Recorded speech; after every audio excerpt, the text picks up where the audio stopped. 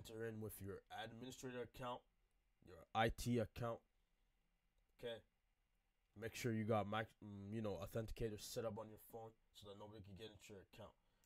Okay. So then you're gonna go to all users, and then you're gonna search for the user in question. So it's gonna be Bob John.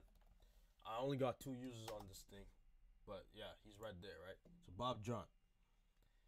So here you have basically access to everything. You can see everything, what licenses he got, what devices is linked to his what can I say? What's linked to his account. So you can see the desktop.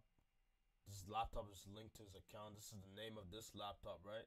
If I were to go to about PC, you can actually see that this PC right here is what's linked to his account. If he had a phone, you would also find it down here. Anyways, that's not what we're doing right here. That's another topic for another day. You're gonna go to overview. You're gonna go to reset password. Okay, and then you're just gonna reset the password for Bob John. So Entra is nice enough to reset your password. They're gonna auto generate one for you. Okay, so this is gonna be his new password.